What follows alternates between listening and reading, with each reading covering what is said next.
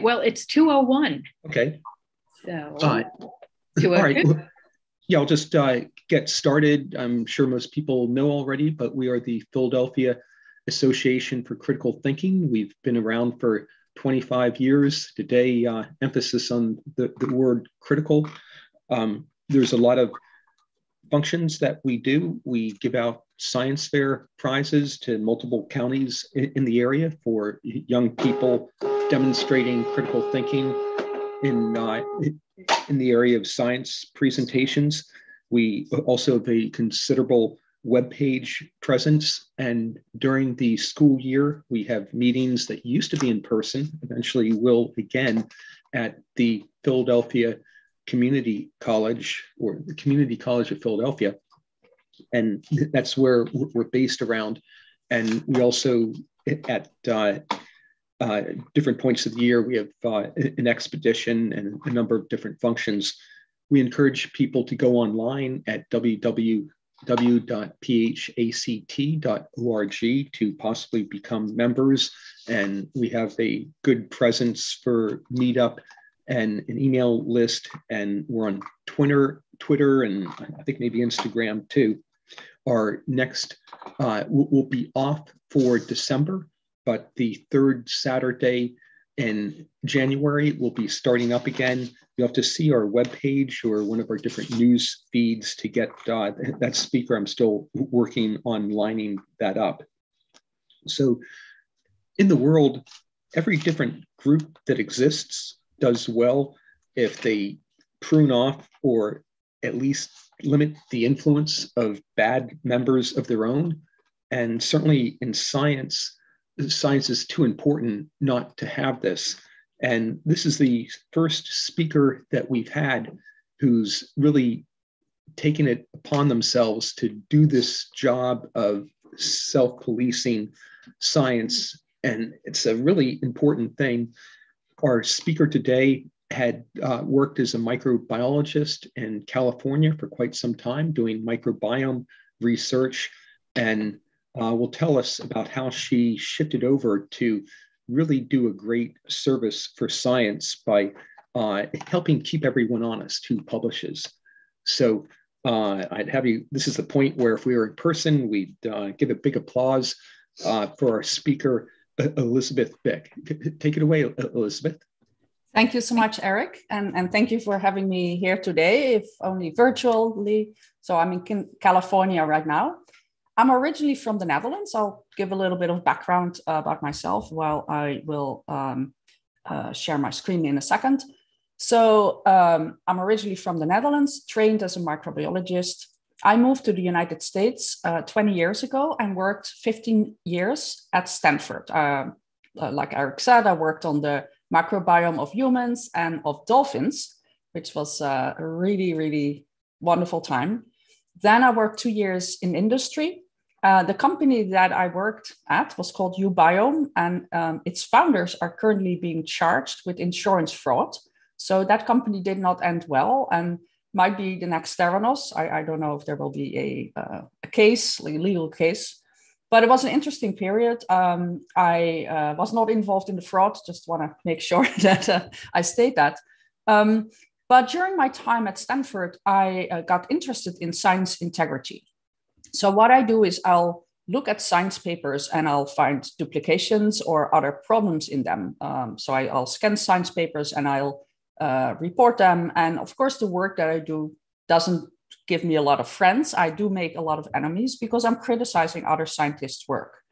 So I'm currently working as a consultant, and I run 2 blogs. And let me share my screen, so it's a little bit easier to know. I hope you can see my screen while that is building up. So I have a blog called Science Integrity Digest.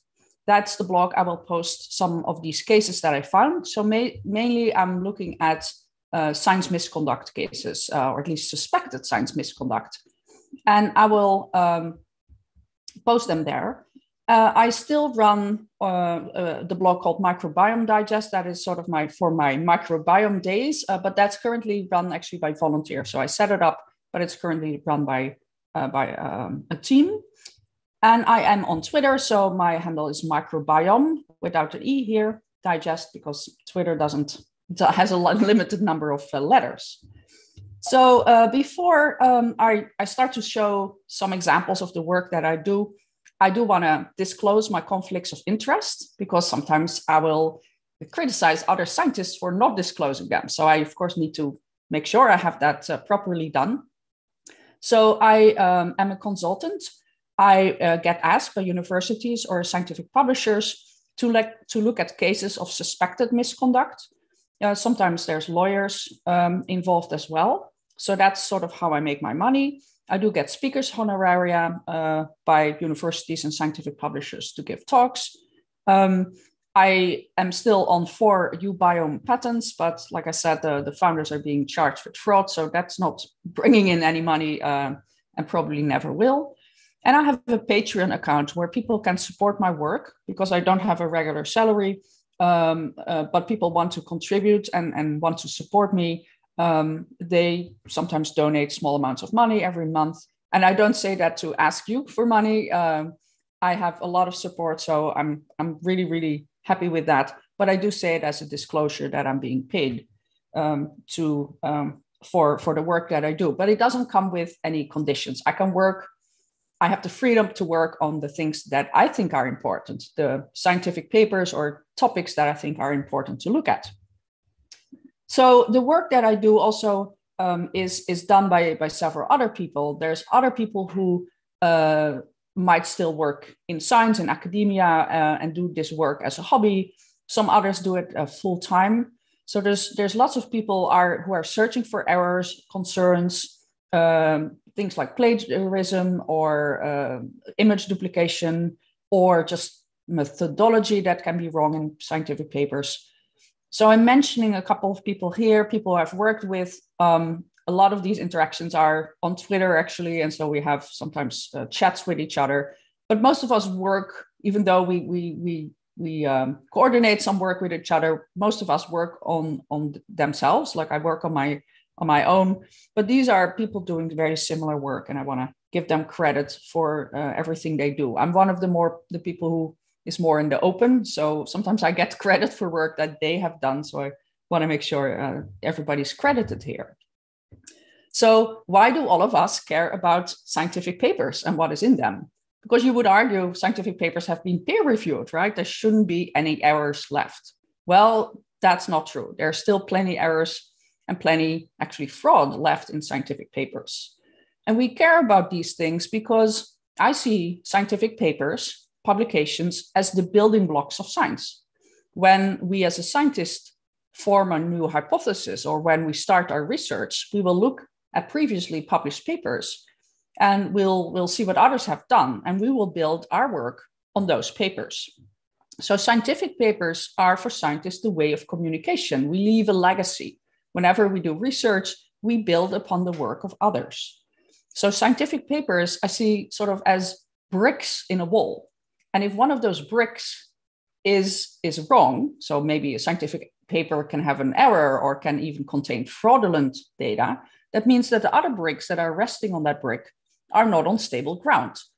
And so other scientists might waste a lot of time and money and grant money and effort trying to replicate those results. But maybe they never happened. Maybe there's a big error in these papers, or there is fraudulent data.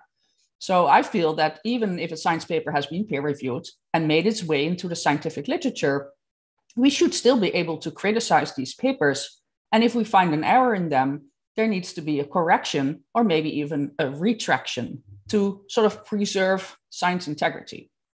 Now, it's easy to listen to my talk and think that all scientists are fraudulent. And I want to make sure that that's not what I think. I know that most scientists are very honest, and science is about finding the truth, right? That's what it should be. But science is also not immune to fraud. There is fraud in science, but it's not, I don't want you to think that all science is fraudulent, because I'm a firm believer of science. And I just think that we need to make sure that science remains as good as it can be. So in the United States, there's the Office of Research Integrity, ORI, And they define science misconduct as one of three things: plagiarism, falsification, and fabrication. Now, plagiarism, I think most people will sort of know what it is. It's usually stealing somebody else's text or ideas without putting it between quotes, without citing or referring to the previous person who wrote that text. So without giving credit, just stealing a sentence and passing it off as their own. And I actually worked in this field. This is how I got interested in it. But I'm not going to talk too much about that today. I specialize more in falsification and fabrication. Now, falsification is where a person does an experiment, obtains some data and some numbers, but then leaves out that one outlier that doesn't quite fit in their hypothesis.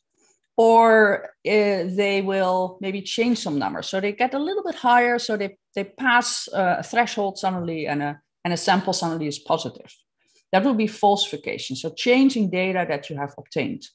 Fabrication is where data is completely made up. Somebody sits at their kitchen table, that's usually how I sort of picture it, types in some numbers in Excel and makes a nice graph without actually doing an experiment. Completely making up data. And that happens. And that is called fabrication. So those three are the sort of the pillars of science misconduct, the three things that would be in the United States considered science misconduct. I also want to point out that I usually make my talk, I don't want to make it too much about the persons doing misconduct. It's very easy and sensational to talk about these cases and to call people a fraud. But that's not really how I can do my work, because if I do that, I would be involved in a lot of legal cases.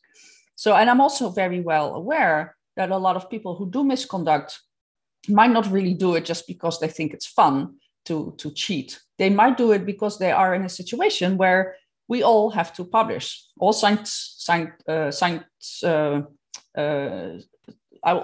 need to publish in order to keep their job, in order to make their careers. And we do focus too much on publications, I feel, as an output. But in this publish or perish culture, you can see that people are driven to do misconduct, because it will, if the results are not as they had hoped, they want to change that, and they then might suddenly get a good result. But there's usually a sad story behind it. So I want to be respectful. I'm still going to find these papers and report them, but I don't want to make fun of people, because you never know who did really the misconduct. And yeah, it's just, there's just human sadness behind the scenes. So there can be all kinds of problems in scientific papers, if you think about it. And a lot of these problems are like study setups or errors, picking the wrong statistical methods. And some of these are not really, they're not misconduct. They're just bad research practices, but not necessarily misconduct. But there's a lot of gray zone. So on one hand, you might have the perfect scientific paper without any errors, perfectly executed. That's very rare. And on the other hand, you could think of a paper that's completely falsified or fabricated. But there's a lot of gray zone in the middle, where people just think they do a good statistical test, but somebody else will point out that that was not the right test, and that might change the result. Or somebody picked a control group and didn't quite think about how to do this well, and so there could be problems with that. Somebody could have all kinds of conflicts of interest and not disclose that. And that's definitely bad, but is it misconduct? Maybe they just forgot it. That could happen. There could be issues with human ethical research, like not obtaining the right permits, for example. That's definitely bad, but you can sort of see that there's just a lot of gray in between, and you cannot just yell misconduct. Sometimes these are errors or wrong decisions, but not necessarily misconduct. I specialize in duplicated or altered photographic images. So I have some examples here. Usually I will mark them with colored boxes to point out that they have duplications in them. And very often this could be errors, but there's also cases of where a photo has been manipulated in such a way that it appears to be misconduct. And that is sort of what I do. And so when you think about photographic images, these are obviously not from science papers, but it's easy to fool you with a photo that has been photoshopped. So all the photos here have been photoshopped, and they want to tell you a story. And since we humans tend to believe our eyes a lot, right? You see it, you believe it. A photo or it didn't happen. We love photos and we love visual information as proof that something has happened. But of course, with Photoshop being so easily available now and becoming really, really good, we tend to look at these photos and think they really happened. And I cannot really look at these photos and recognize they have been Photoshopped. But what I can recognize are duplications. So there are duplications in two of these photos that I might be able to recognize. I wasn't involved in debunking any of these photos, but I didn't mark this, but this photo has duplications. So actually, instead of all 4 rockets or missiles going off, only 3 went off. And there's some duplication in this photo to make it look like all 4 missiles went off successfully. And there's parts of this photo that have been duplicated, and people recognized that and pointed that out. And in this part, I didn't mark that, but parts of these, hovercraft thingies landing on the beach have been duplicated as well. So instead of maybe just one was landing, and they photoshopped it to make it look like there were many of them landing on this beach. I think it was in North Korea. I might be able to recognize that. So I'm sort of looking at scientific images in scientific papers and recognizing duplications like these, but I would not be able to recognize a very good Photoshop like this one. The bear was put in later, and so this is not a real photo. It's a real photo, but the situation never happens. So what I do is I will look at scientific papers, look at photos, and I will look at duplications. That is what I recognize. And in my work doing this, I have found 3 types of duplications. I call them simple duplication, category 1, category 2, a duplication with repositioning, and category 3, a duplication with an alteration. And going over, I pulled these examples with sunsets and palm trees from Hawaii or something, sort of to illustrate my point. So if we focus first on the category 1, simple duplication, this might be figure 1 in a scientific paper, and this might be figure 2. And of course, scientific papers usually don't contain photos of sunsets. This is just an example to illustrate my point. But you can see that in figure 1 and in figure 2, there's one photo marked by me with a green box. That is exactly the same photo. It's being reused maybe to represent a different experiment. Or maybe one figure will say, oh, these are sunsets in Maui, and these are sunsets in Oahu. But in reality, you can actually see that one of these photos is the same. So it's an inappropriate duplication to make it look like they're 2 different places or 2 different experiments. In the category 2 duplication, there's a duplication here between figure 1 and figure 2 with an overlap. So you can see, of course, it's the same photo as this, but I panned it out, I zoomed in a little bit, and I moved it. And so this photo and this photo have an overlap with each other. It's not just an overlap, it's also a different zoom factor. And this would be a duplication with a repositioning, maybe to mislead us, because you have to look carefully to see the duplication. These could also be duplications with mirroring, rotations, things like that. So those are category 2 duplications.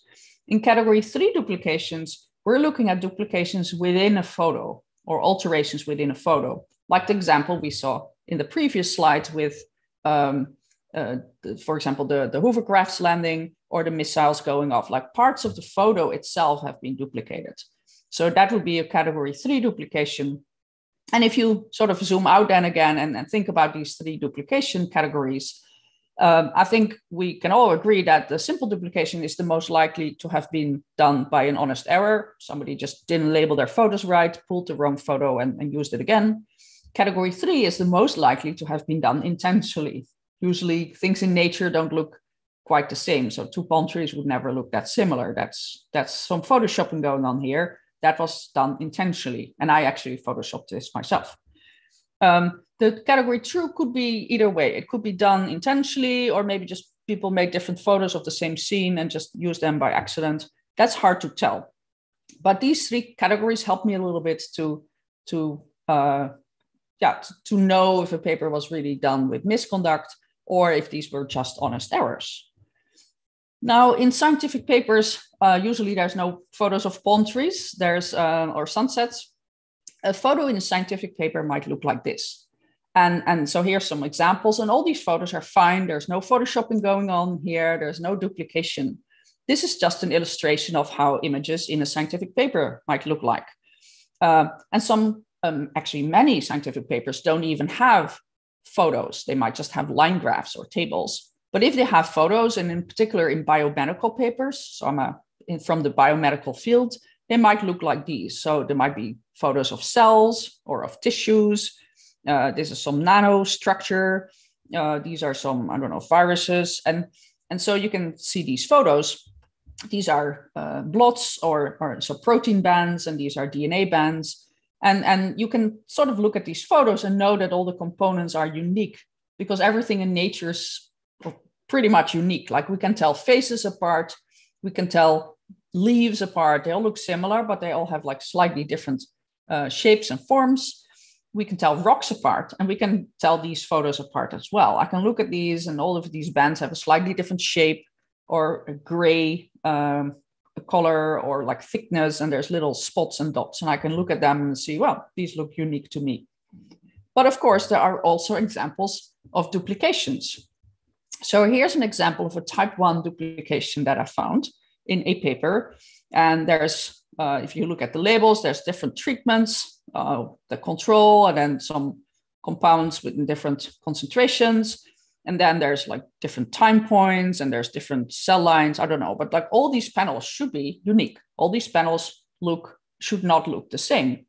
But there's actually two panels here that are identical, and maybe you have spotted them. Some people are really good at this, and some people will never be good. There's no overlapping panels as far as I can tell, but these two panels here at the bottom look identical to me. They are identical, and they're presented as two different experiments, so they should not be identical.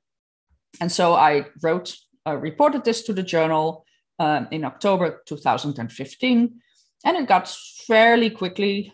Let's say, I don't know, could have been faster, but let's not make too much of a fuss about that. About a year later, this paper got corrected. The author said, oh, yeah, you're right. We used the same photo twice. This should have been a different photo. And the paper got corrected. Now, this is not a big deal. I don't think anybody would completely be misled by this, but you know, it's one of those little things that should be corrected. And so the authors did that. So that's great. That was a type 1 duplication. Here's another example. This is actually not a photo, obviously. And I'm not even sure what this is. This is outside of my field. This is more like physics or chemistry. And basically, I'm looking at a lot of noise and then a big peak and then different elements. And there's two of these, two sets of lines, so 4 lines in total, that are repeats of each other. And you can tell that because these patterns of noise are unique, you can tell them apart. And so if you sort of let your eyes slide over this image, you might pick up on two of these plots that look identical. And I've marked them here. For example, this black blank. If you look at the pattern of noise, that's exactly the same as the pattern in this I don't know, barium. While then the nickel here, what is it? Sorry, as the nickel, sorry, I say it wrong. So the blank and the nickel are the same. And then the barium and the chromium also have the same pattern. And if you look carefully, you can look at these things for a long time. Yeah, these appear to be the same. So I reported this to the journal, and the author said, yeah, you're right. Sorry, we made a mistake. And the image got quickly corrected within months, actually. So that was a very fast correction. So great. Now let's move on to a type 2 duplication. So now here we're looking at 4 different photos that are presented as cells being treated with different amounts of radiation. So one set was treated with 0 gray, another with 2 gray, 4 gray, and 8 gray, to see what the effect would be on tumor cell migration. So all these 4 photos should look unique. There should not be any overlap. But this is a type 2 duplication.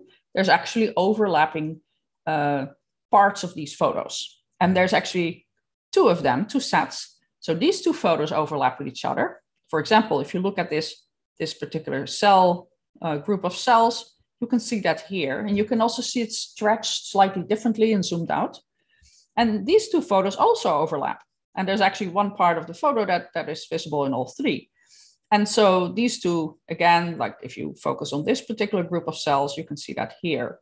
And you can see that these photos, these four supposedly different experiments, we're actually only looking at two, because these three all overlap with each other. I could not find an overlap with number 4, but maybe they basically what they did is they moved the sample under the microscope a little bit and took another photo, but they were overlapping. But they're presented as 4 different experiments. I personally think this was done intentionally because there was another photo with the same type of error. But in this case, I reported it to the journal, another +1 paper, and it got corrected about a year later.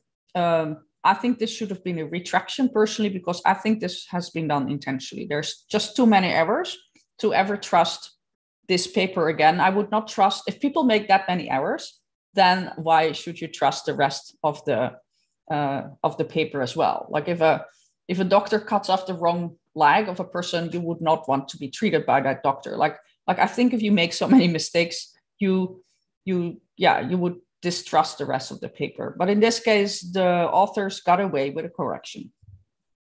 Here's another example. These are Western blots, blots of proteins. So basically, all these bands should look unique.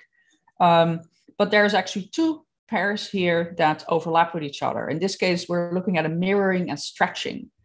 So I've marked them here. These 2 panels called BAX and BAD, that's indeed bad because these 2 panels for me look the same, albeit flipped. So there's a flip and there's a slight stretch, and these 2 panels look exactly the same. If you would flip this back over, you would put them next to each other. They look similar to each other. They look identical to each other. But also these 2 GAP-DH panels look identical. And it's a little bit harder to see because at first glance, they look very different. But if you look carefully, you can sort of see the way that this band is a little bit higher positioned than these 2 bands. This particular band has a shape. It's thicker on this end and thinner on that end. And you can see exactly the same shapes here. It's just stretched in the vertical direction a little bit more. So there's 2 overlaps. And I think these occasions where things are mirrored and stretched, that to me suggests that this was done intentionally. But of course, it's not up to me to investigate these things. I just have my personal opinions. So I reported this to both the Institute and the journal, but unfortunately, this paper has not been addressed. We're looking already at 2 years later, and there's just nothing happened. And that's not good for science. I feel this paper should be retracted, in my opinion, but there's no action yet from the journal. Now we're moving on to type 3 duplication. So here are 2 panels presented as 2 different experiments, colonies and soft agar. And there's a duplication in the left part of this photo within the same photo. So now we're looking at one photo that has duplicated elements, and you might already have spotted it. These 2 colonies, or whatever they are, these 2 blobs, look very similar to each other. And I usually say very similar, but I actually mean identical. That just keeps me out of trouble. And so these 2, I will mark them here with my colored boxes. I reported this to the institution in October 2017. No one replied and no action was taken. It almost seems like that institution, a university somewhere, the university didn't care. They're like, we pretend we didn't see this.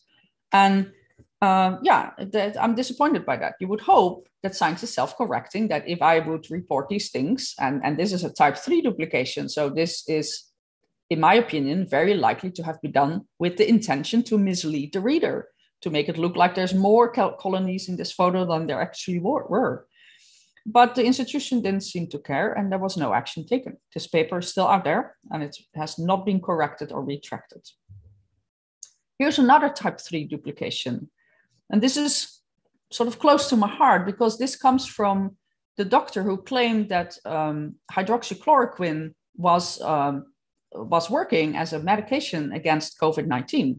And in March last year, when the epidemic just started and everybody had no idea how to treat it or how the virus was transmitted, this professor came and said hydroxychloroquine is going to be the lifesaver. It was even that science paper was even tweeted by President Trump at that time. And I think that was the first and the last time that he tweeted about science.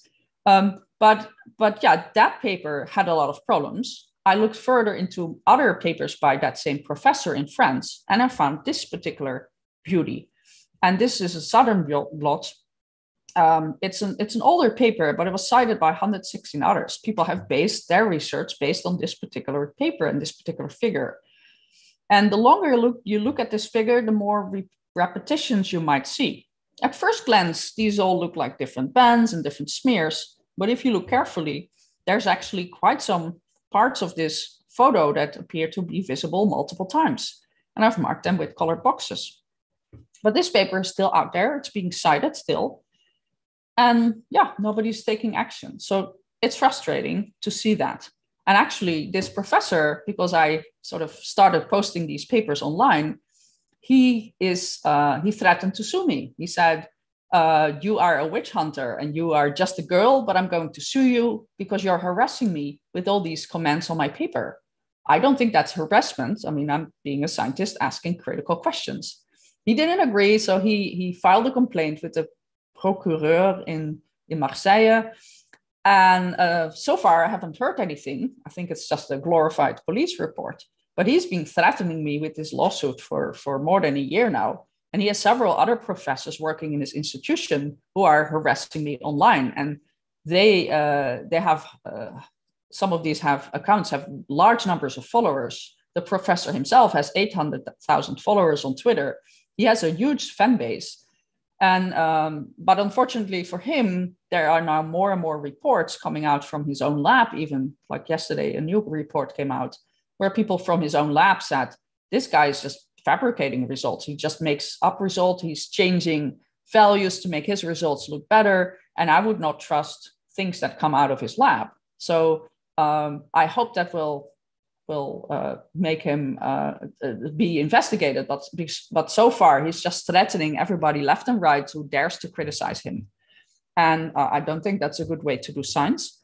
But we'll see how that ends. And I'm scared, obviously, if this lawsuit comes through, I would financially be ruined. But I do think it's worth fighting for science and bringing up things like these papers that appear to be falsified or maybe even fabricated. I don't know if I don't think this experiment actually happened. Here's another example from a very different lab, but again, a type 3 duplication. This is a scanning electron microscopy photo, SEM. And this is one of those photos, I don't know, I'm not sure what I'm looking at, some nanoparticle structure, like it's something very tiny. And under this microscope, they took this photo. But I don't know if you spotted, this photo looks almost like looking to one of these kaleidoscope viewers, like everything starts to repeat. And there's just a lot of repeats here. I've marked some of them, not even all. This paper I've reported, you would think, in my opinion, this is a 5-second retraction. You look at this photo and you're like, yeah, no, that did not really happen, this experiment. Somebody photoshopped here, left and right, and up and down. So I reported this to the journal in September 2019, and they didn't take any action. They're like, no, it's fine. And so that's frustrating. Why didn't the journal immediately retract this paper? I'm waiting for this for 2 years and nothing happens. And sometimes I write to them and they don't even respond to them. So science is not as self-correcting as you might hope. So I did a lot of these searches for papers. And I started doing this while I still worked at Stanford. And I searched actually 20,000 papers by eye, all biomedical papers. They all had to have at least one photographic image. And if I looked for these papers, I found 800 in that set of 20,000 to contain duplications like the ones I've shown you in the previous slides. And so I found these 3 types of duplications.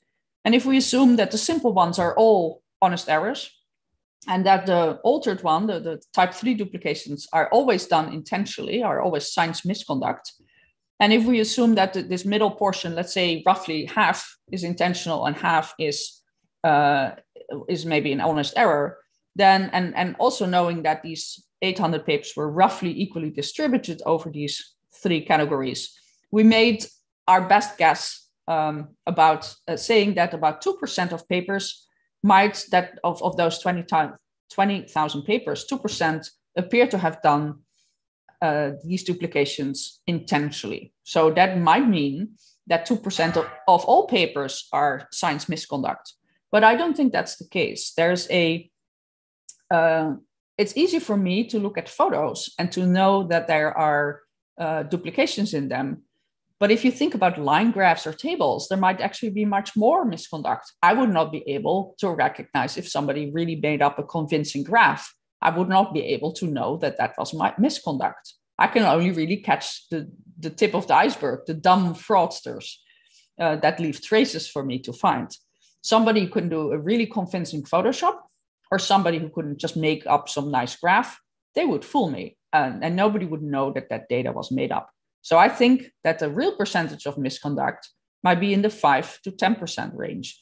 And that is actually a scarily high number if you think about that, that 10% of papers, up to 10% of papers might contain intentionally misleading data.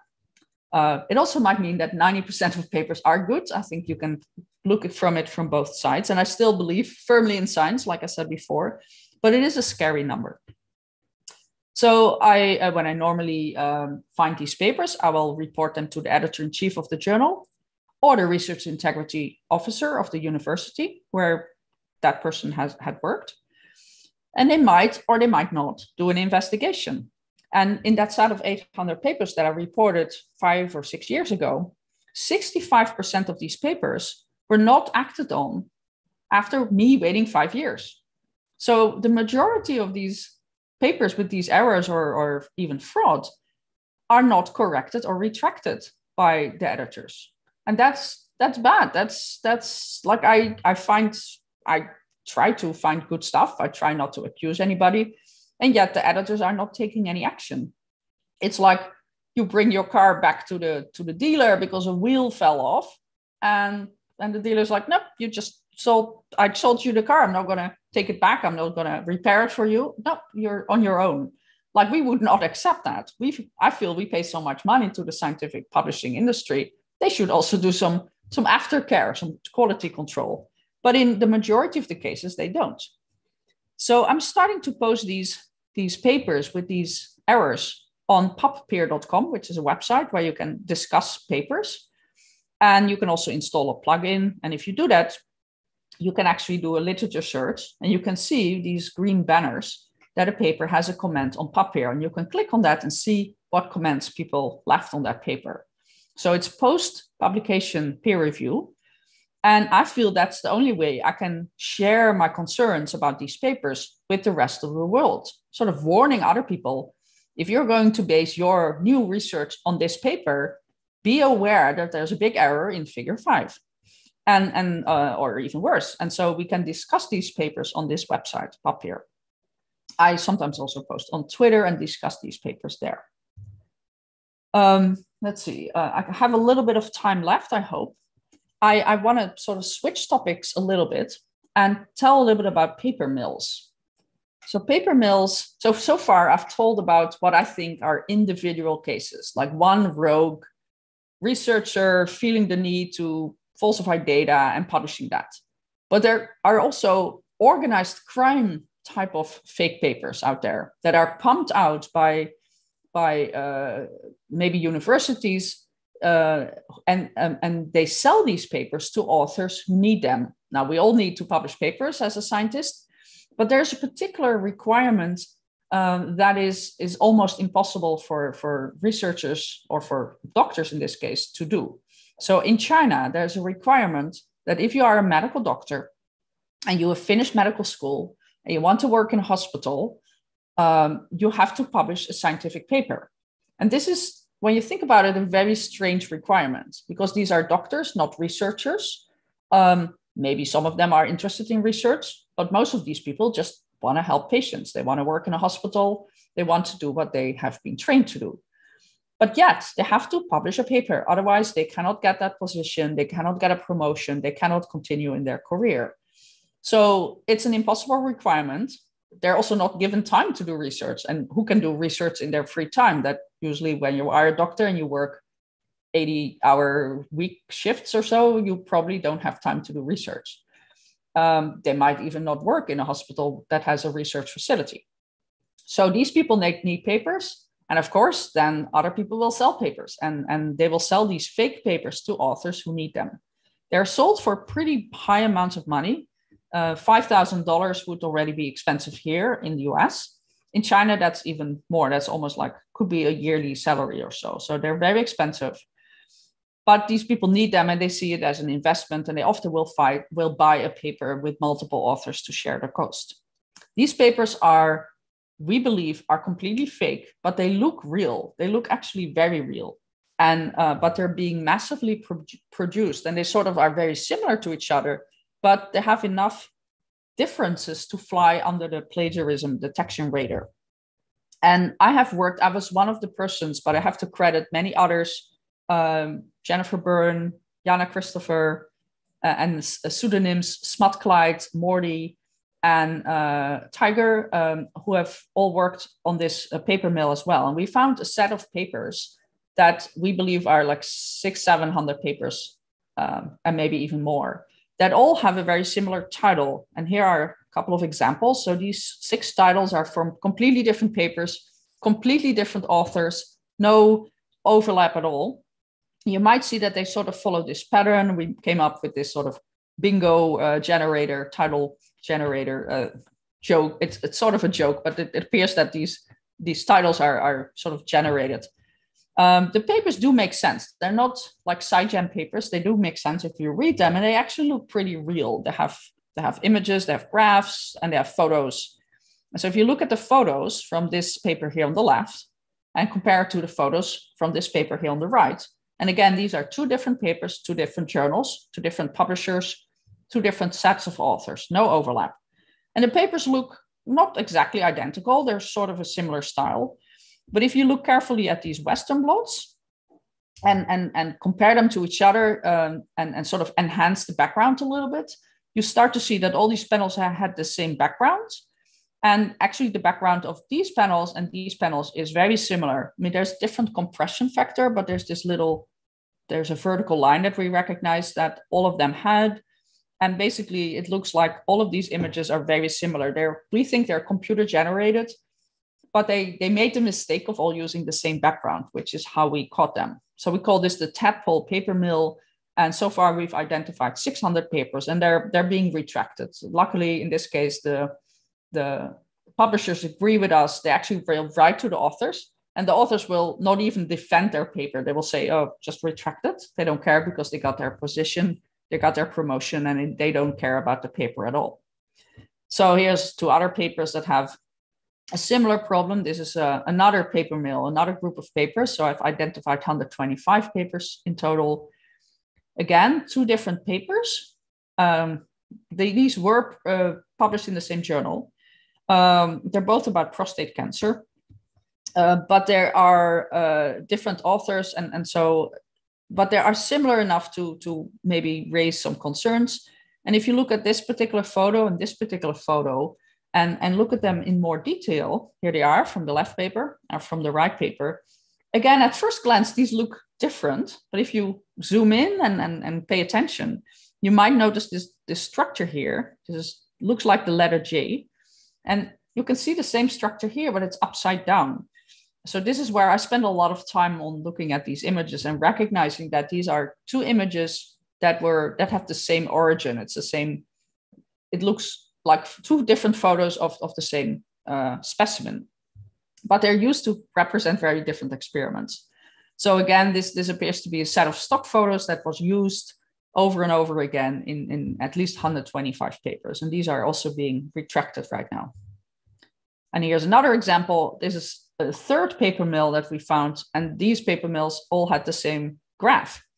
And it's not exactly identical. There's dots removed and dots added, but you sort of might recognize this upside down Y that you can see in all 4 graphs. And these are presented as very different experiments. If you look at the labels, they look very different.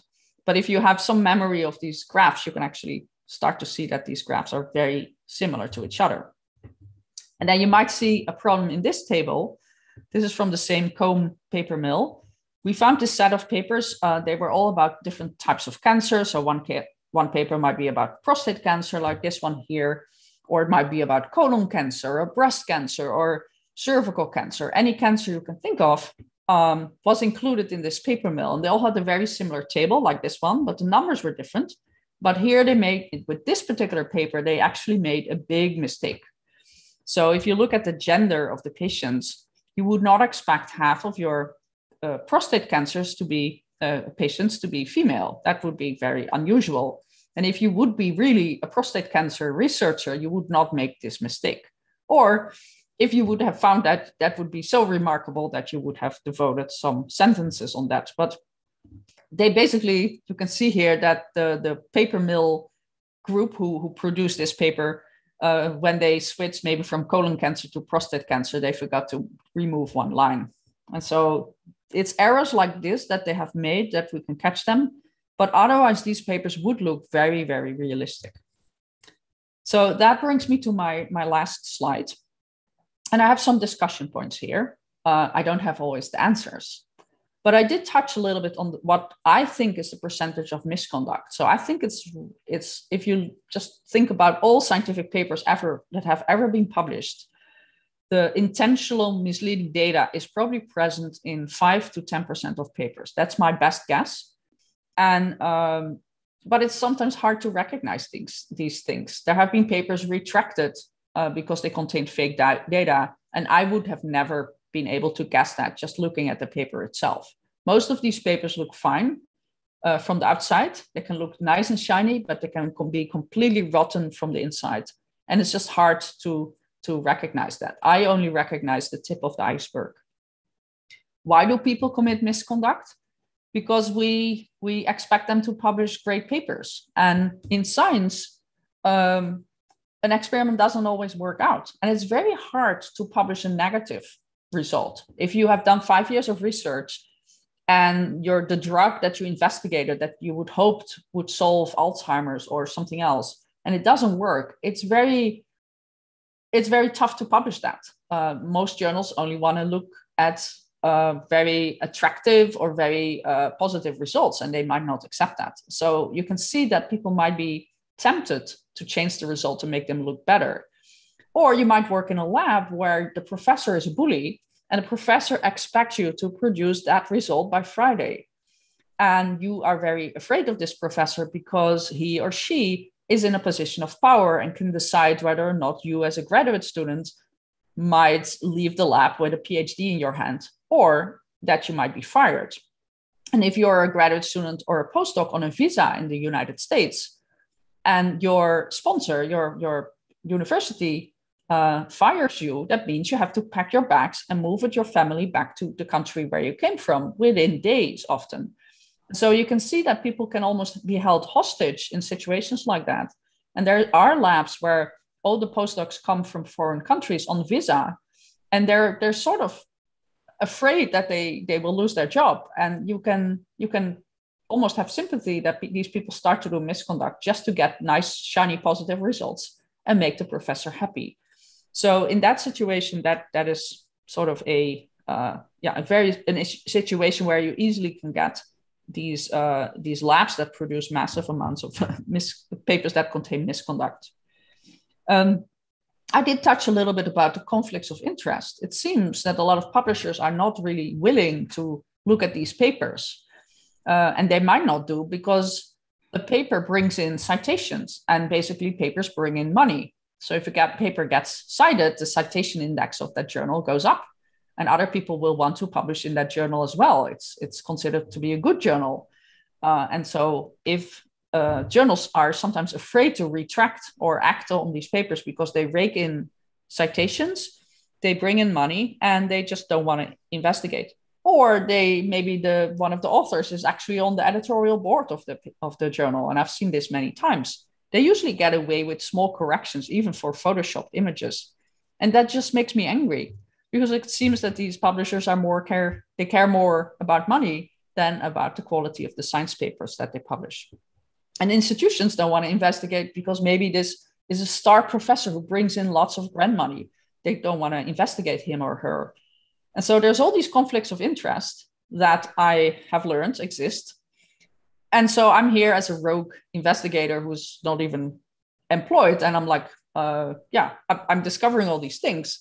But I don't think this work that should be a volunteer or like sponsored through Patreon type of job. It should quality control should be part of publishers and institutions themselves. And they should care about that. I also hope there will be legal protection for whistleblowers like me.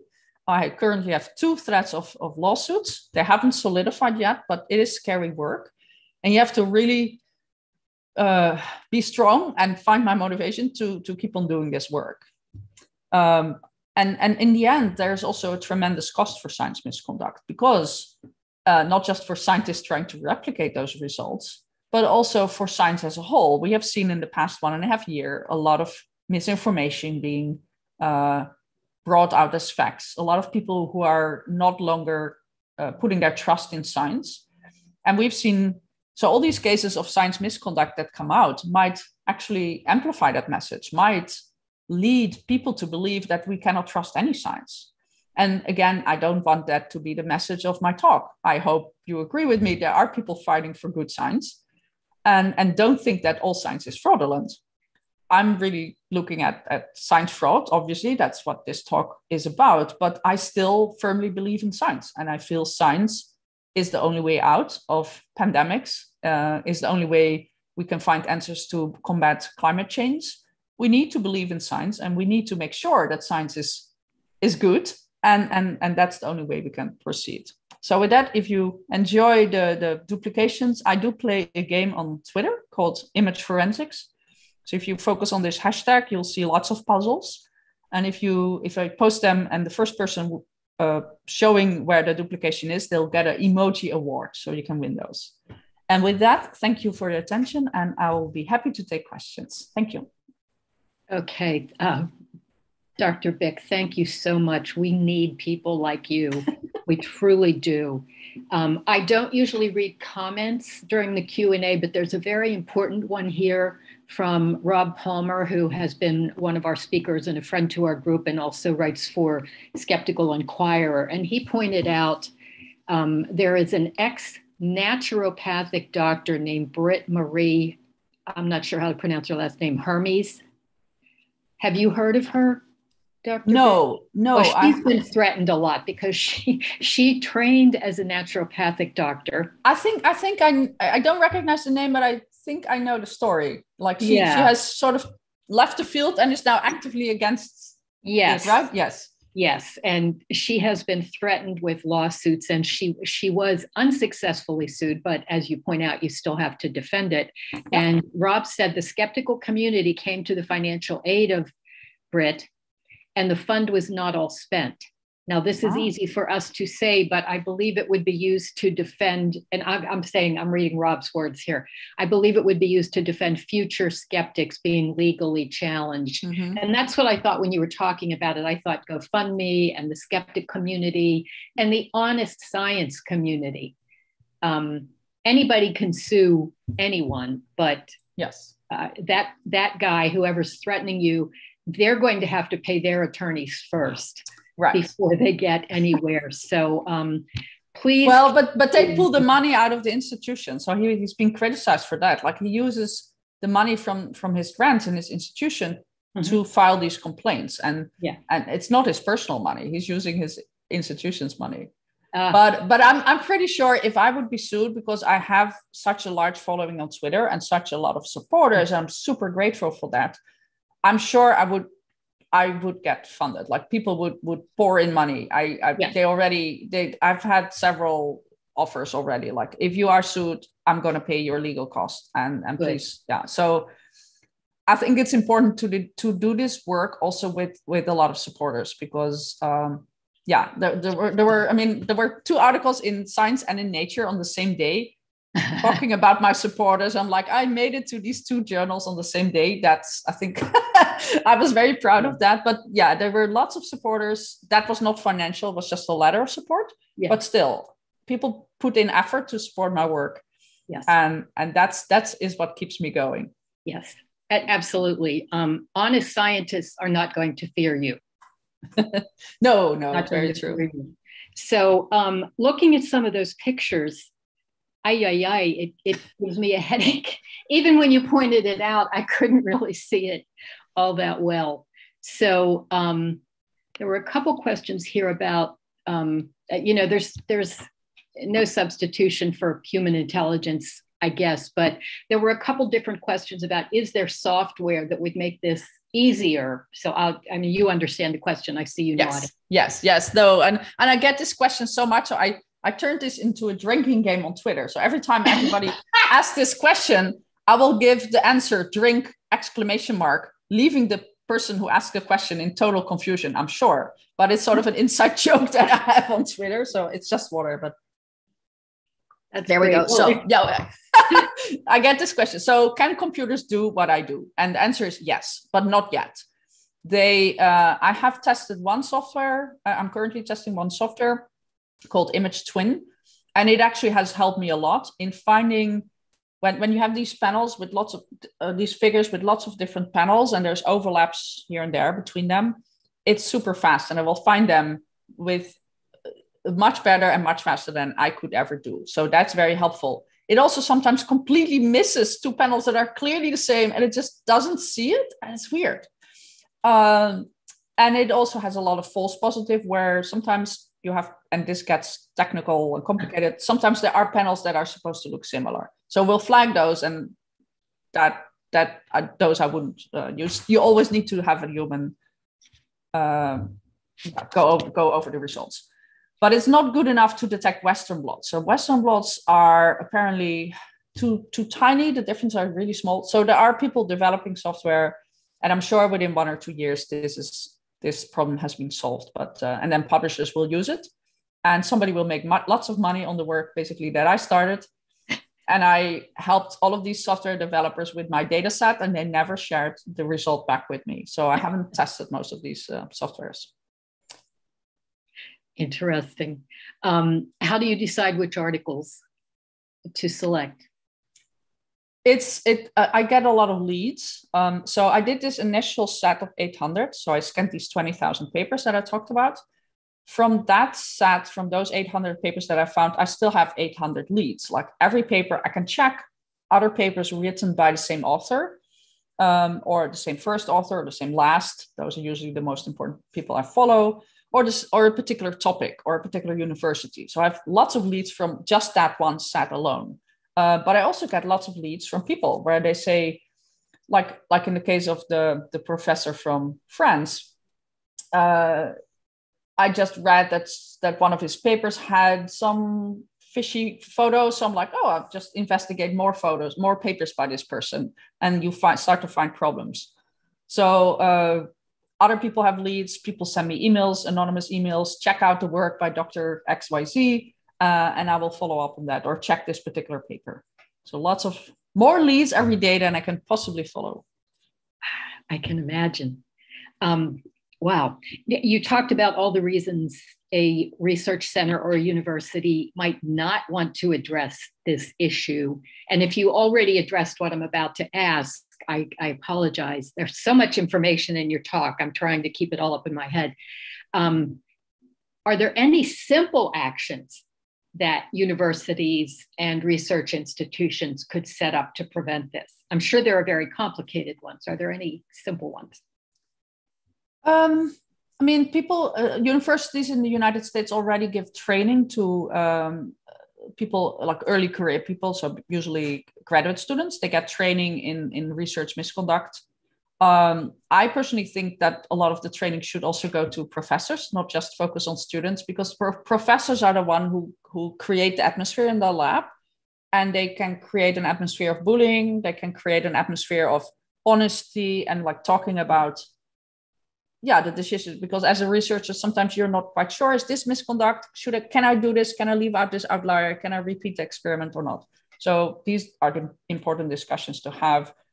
I've heard people say that all outgoing papers should be scanned for image duplication. And And yeah, that's just a quality control. I feel like any researcher will pass their manuscript through a spell checker. Like you can just give it to somebody else. I can see these things usually in seconds. So just find somebody who has the same talent and make sure that those errors are not in your paper.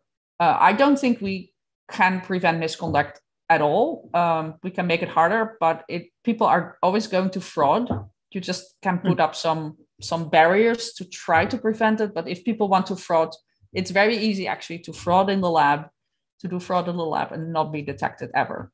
So scary. That's a bit pessimistic. Scary, yes. Scary. And I haven't focused a lot on this in my life at all, but I remember, and it's probably decades ago, somebody in the lab somewhere was actually, he or she was actually experimenting with mice and was actually sewing black patches of fur on white mice and white patches of fur on black mice. This sounds like a bad cartoon. Do you remember that at all? Yeah, and I think it was actually they had a marker, right? They just. It might have been that. Yes. Yeah, I think it was Sharpie. It was Sharpie. I think it was like graft versus host, like to see if you can transplant patches from one line of mice, like genetically different mice, and that it would not be rejected. But they actually, in the end, so they used the different skin colors, so it would be easily visible.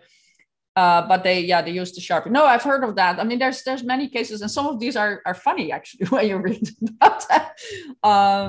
But yeah, some are also very, very sad. Yeah, it's all sad, and some of them are so obvious. You have to think, what were you thinking? I mean, my parents convinced my siblings and I that if we ever told a lie, they would figure it out, and they always did. And that's a lesson that's with me to this day. Parents have that magic ability, right? Like, and teachers too. Yeah. No point. Have any of what penalties have you seen for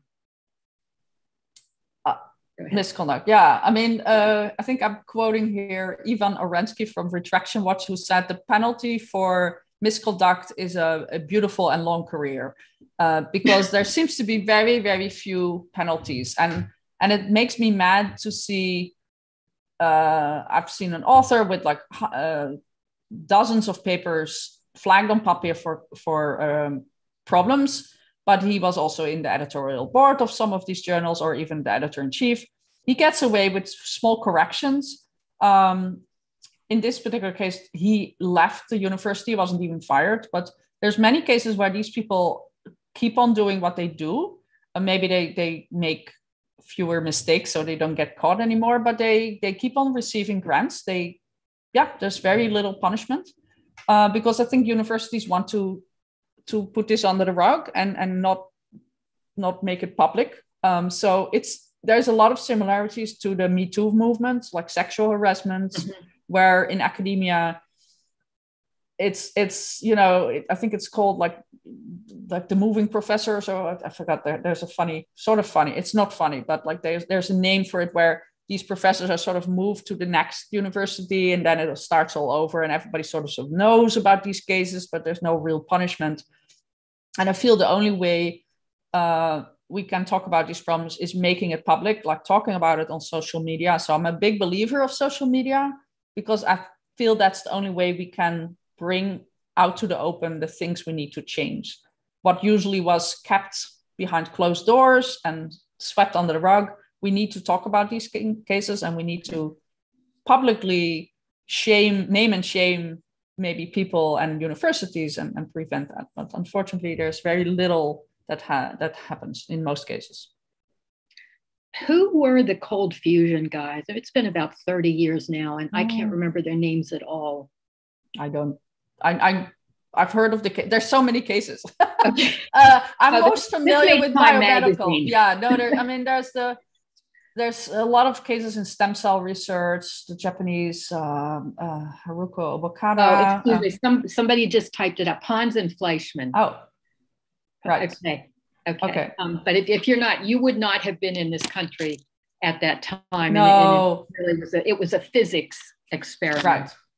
So, but I think they're still working.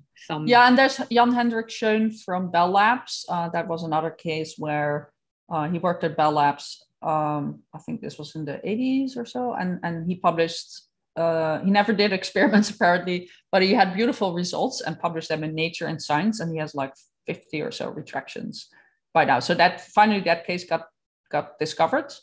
But it took insider whistleblowers, several of them tried to report them, and the institution at first didn't believe them. And so in many of these cases, you hear then the history that other people tried to report these people and they were dismissed by the university or the institution. There was also, like in the Netherlands, where I'm from, we had a big case, a big misconduct case, again, with 50 retractions. His name is Diederik Stapel. He was a professor in psychology, and he just made up all the results. That was basically, that's the kitchen table guy, basically. He was making up the numbers, he pretended to have done research at schools or so, or like to have done all these questionnaires and had all these results. And then he handed them over to his graduate students. He would say, oh, these are beautiful results. But the graduate students never saw their boss actually doing this research. So they're like, when does he do all this research? And it's so beautiful. Like there's one group and there's the other group. It's like, and usually things in biology are never that clear. There's always like fuzzy things. So he made up beautiful results, and he was reported several times by groups of graduate students to the authorities, and it was always denied. And it was like the third or so time that finally people started to investigate it. And then, it turned out that the whistleblowers were right. But all the other people were dismissed and probably very frustrated. And I would imagine that if that happens to you, you would leave science. You're so disillusioned. Like, I'm trying to do the right thing. I'm trying to report it. And then, as a junior researcher, you will often, unfortunately, lose your job if you do that.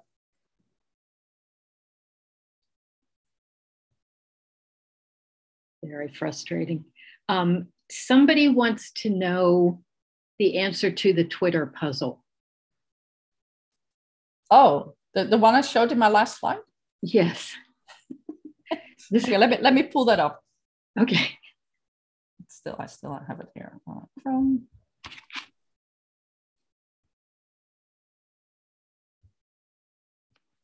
Here it is. Well, it's the two left ones. So I can tell you how I do it. So I would see these three images, and I will rule out that this image overlaps with these two because it looks different. It has a different background color.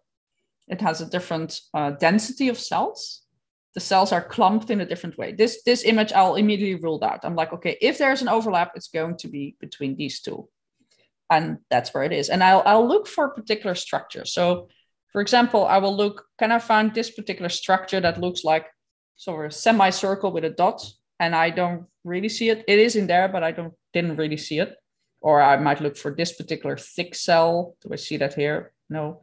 But then if you look for this structure that looks like 4 or so dots in a row with something dark under it, you'll find that here too. So the overlap, basically this part overlaps with this part. Well, I could not do your job. Yeah, and I don't immediately see it. Is it big enough? I mean, it depends, of course, on how big everybody has it on the screen. But on Twitter, you can click on it and it will blow up on your Twitter account. And so the first person saying, oh, it's the left two, and it's like you have to say it in the right way. If you just say, I see it, that doesn't count. But so I usually, if a person makes an illustration, I will reward them with an award. And if they find a duplication I didn't see myself, they'll get a crown. So the crown emoji award is the one I hand out very, very rarely, but it's the best one. And the thing is, like, I turn this into a game, but obviously it's very serious. Like I remove enough labels that you would not know which paper this is from or which author. Occasionally I will post that, but in most cases I try to make it a fun game. But secretly, I'm training everybody to see these things. And like you said, some people will never really see it. Some people have talent for it and some people don't. Like some people can sing or whistle. I'm a very bad whistler. So I would never, win a whistle competition. So it's a combination of having talent and practicing it. But if people see these things, if I'm training them to look for them, hopefully that will make them also, when they do a peer review, they will catch these things during the peer review process. So that's sort of my secret mission, to train all my 100,000 followers to become better image spotters. Your disciples. Yeah, well, no, just teaching them what I do, and hopefully making them more aware, because it does take, maybe, let's say, when you do a peer review, it's usually, for me, when I do a good peer review, I think it's like 4 or 5 hours of work. So why not spend a couple of seconds extra to look at the images? Sure. And we are all pattern-seeking individuals. It's why we see faces in tortillas and clouds and that sort of thing. Exactly. Well, you have elevated it beyond anything that I personally could imagine. So as I'm scrolling through here, we have a couple different types of questions about the difference between just very sloppy work and fraud.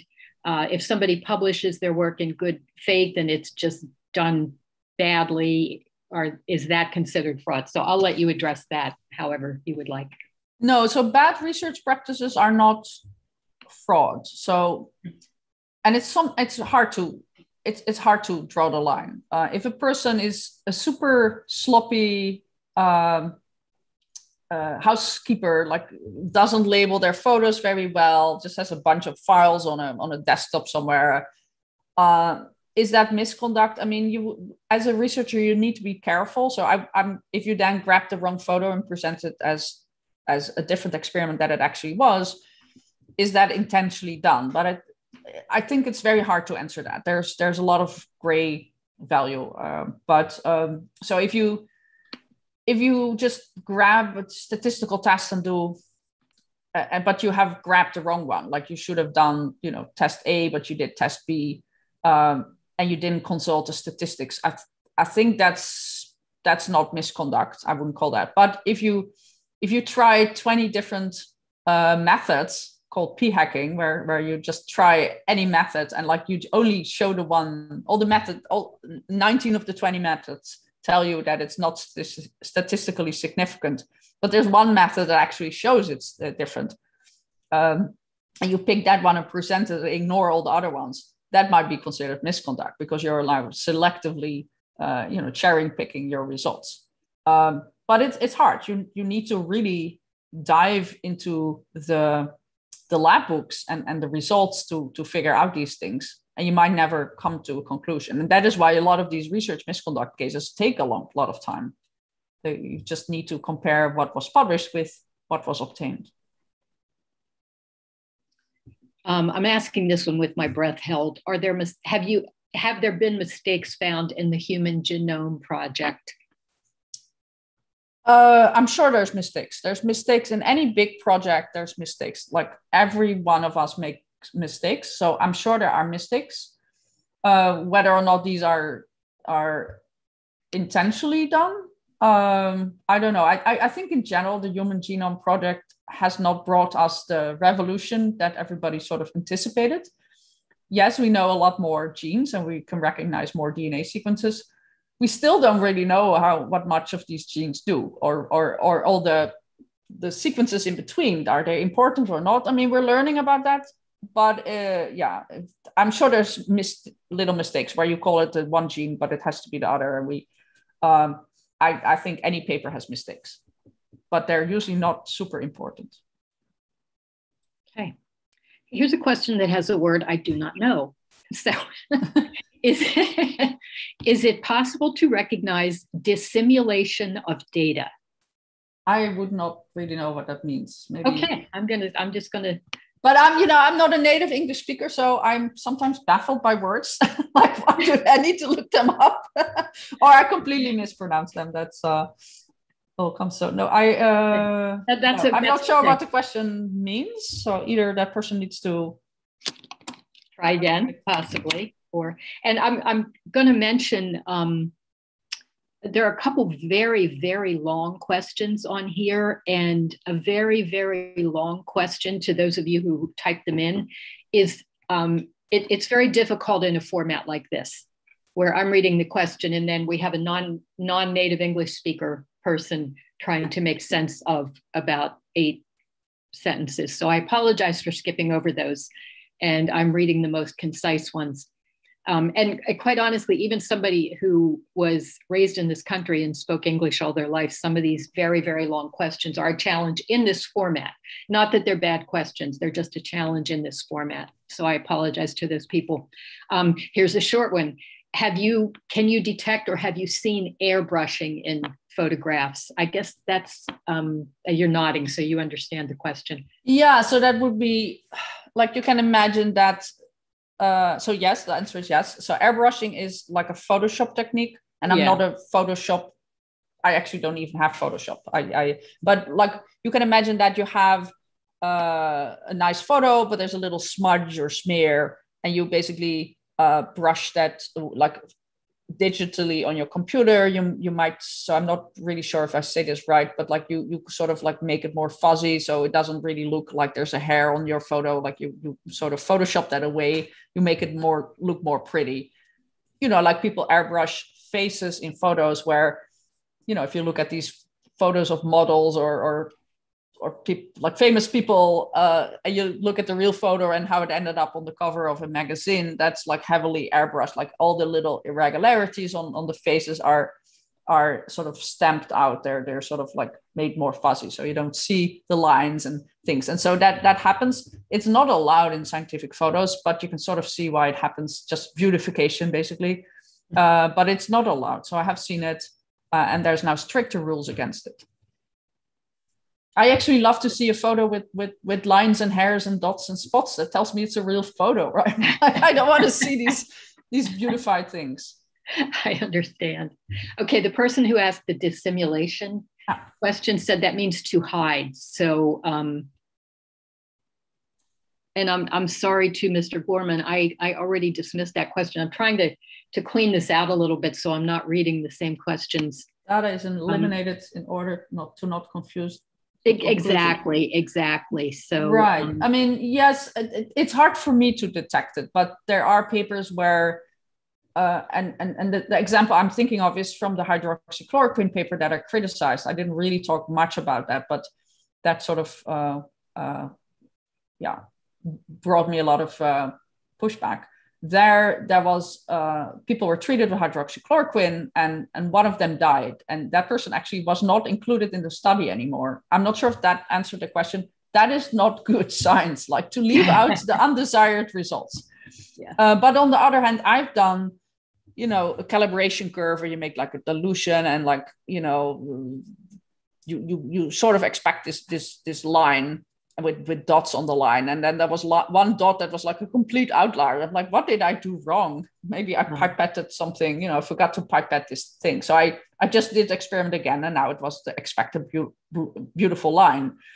There, I clearly sort of left out the outlier, but it's because I doubted myself. But when you measure results, and that is what you measure, and you don't know upfront what you will measure, you should not leave out the outliers. But it's hard to remove outliers. When is that allowed and not?